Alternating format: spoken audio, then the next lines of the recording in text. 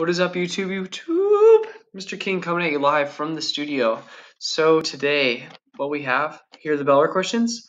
I'm just going to be going over a review, and then we're going to do something called the Food Web Gizmo. So today, we're going to be predicting how an ecosystem will respond to disease and hunger.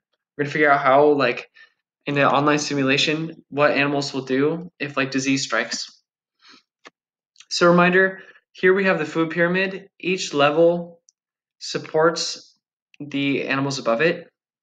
Something called the 10% rule determines that only 10% of energy from this level will go to the next level. The other 90% will stay behind, which is why you have to have approximately 10 times more calories or biomass of whatever you're having. So you always need to have more prey than predators to support the animals. Yep, that's what you should have learned yesterday. I just want to go over it before we do something called the Food Web Gizmo. So for today, go to classwork, turn in your bell work for week 4 here, and then go to Food Web Gizmo, and then here is the worksheet right here. It'll look something like this. Please put your name on it.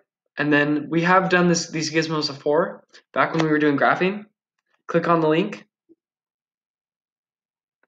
and then it'll look something like this. What you need to do if you see the screen, make sure that you log in. I saved my username and password. A lot of students, you should have put your student ID probably as your user ID, but you can put really whatever you want. If you can't remember your login, go to login help and then put in your email address. If you still can't get in, you're gonna have to make a new account. So in my worksheet for students that haven't done this before, I put the class codes for period 1, 3, and 4 respectively.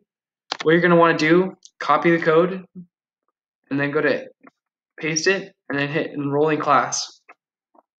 And then I need to create a new account, register now. And then you put in your info, make an account, and then hit submit. And then once you make a new account, you should be here at the Gizmo. Make sure you're going to want to hit launch. You're going to want to hit launch right here.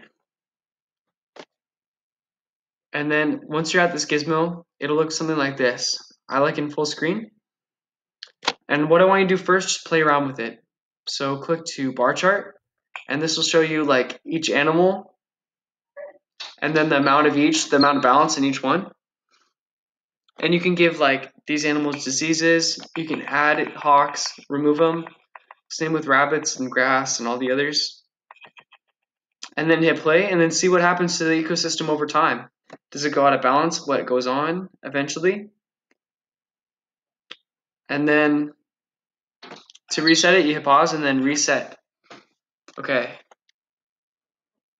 And then as you're playing with the simulation, answer these questions as you go. It is quite long, so it's not gonna be due until Monday. I will give you work time on Monday to do it. That is all we're doing for the day. We're gonna be practicing food chains, and you're gonna be learning about what happens if there's a drought or a disease and you lose a lot of grass, how everything else respond. And then you're gonna learn about what happens when diseases hit and things like that. Please reach out to me on Remind if you have any questions, or put the comments in the YouTube video, or as always, you can come to tutoring Monday through Thursday after school. Thanks so much, you guys. I appreciate it.